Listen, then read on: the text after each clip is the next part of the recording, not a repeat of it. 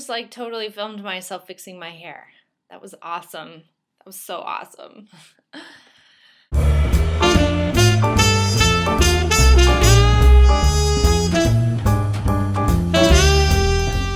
Hello and welcome to Sunny TV, where it's always sunny. I'm your host, Sunny.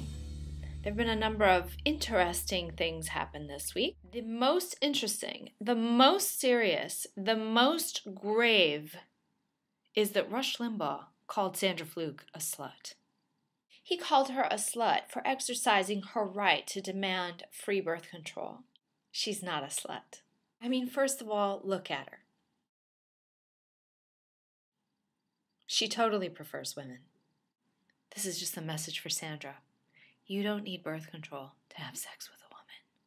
If there are men who have wanted to have sex with her, they're probably high and sterile. So why does she need birth control again? Oh, well, every woman has a right to taxpayer-funded birth control. Government should fund our medical care. That's a given. That's voted in, done. And if we're going to pay for birth control, then we should also pay for vibrators. What about those of us who don't sleep with men? I mean, not me.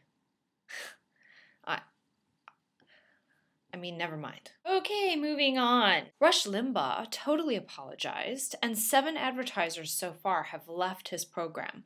So all is right with the world, and I think we can move on from that issue. Speaking of apologizers, Obama apologized to Afghanistan because books were burned. But more importantly, he apologized to Sandra Fluke for what Rush Limbaugh did. That is not a more serious emergency national security problem.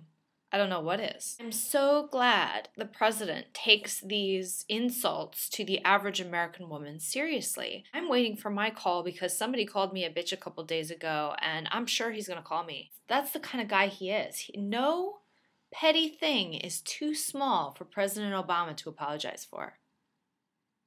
When Barack calls me, I'm going to tell him my little nickname for him.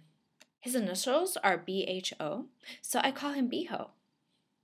Beho, that's right. That's okay, isn't it? You don't think he'll like Beho?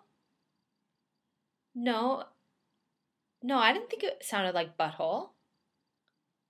In other news, Barack Obama is squaring off with the Israeli Prime Minister Benjamin Netanyahu this week.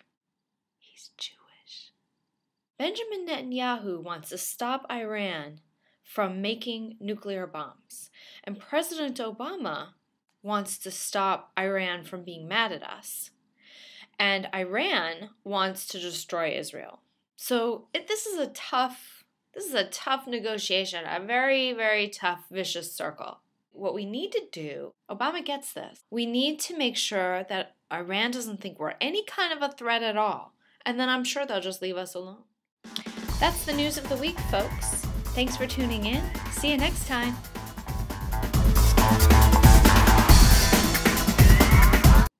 I'm so bored with this news. The most interesting thing is the slut thing. But really, dudes, all I want is world peace.